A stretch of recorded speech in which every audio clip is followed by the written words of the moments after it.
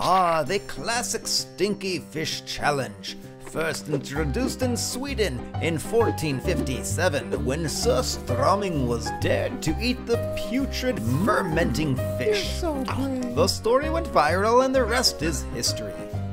But this Giving Tuesday, November 30th, the Stinky Fish Challenge is being used for good.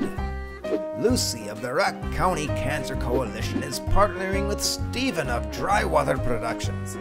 If they reach their goal of raising $3,000 for the Rock County Cancer Coalition by the Giving Tuesday deadline, they'll each partake in the Stinky Fish Challenge. Date of challenge to be determined.